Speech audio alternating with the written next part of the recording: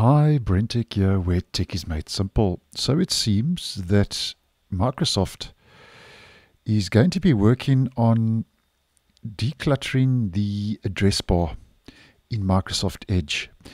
Now, currently in the stable version of Microsoft Edge, which has just been updated to version 124, this is what the address bar here to the right-hand side currently looks like with different options: zoom, read aloud, and your favorites. Those are buttons to obviously enable those features. Now if we head over to Edge Canary 125, which is still the latest preview version, soon to be upgraded to 126, here we can see something different taking place, because in Edge Canary obviously there are a couple of extra features that are available that haven't made it to stable yet.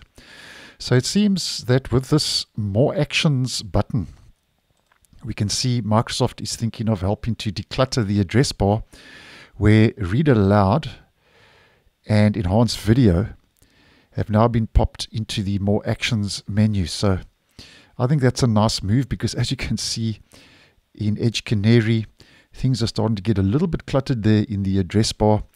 And obviously when new features do make it into the address bar, which they will, like Enhanced Video as an example, this will just be like an overflow menu, very similar to what we get in the main menu, More Tools, where your so-called not so popular tools are found to declutter the main menu.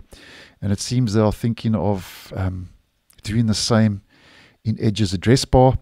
But once again, it takes me back to the age-old kind of argument of why is Microsoft adding so much into the Edge browser, so much bloat, so much clutter in a lot of the instances.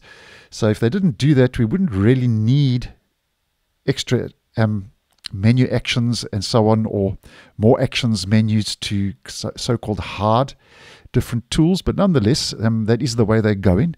So I think that if this does make it to stable, because obviously there are some more features coming to stable for the address bar in the future, I think that will be a nice move, especially in helping to declutter that address bar. So thanks for watching, and I'll see you in the next one.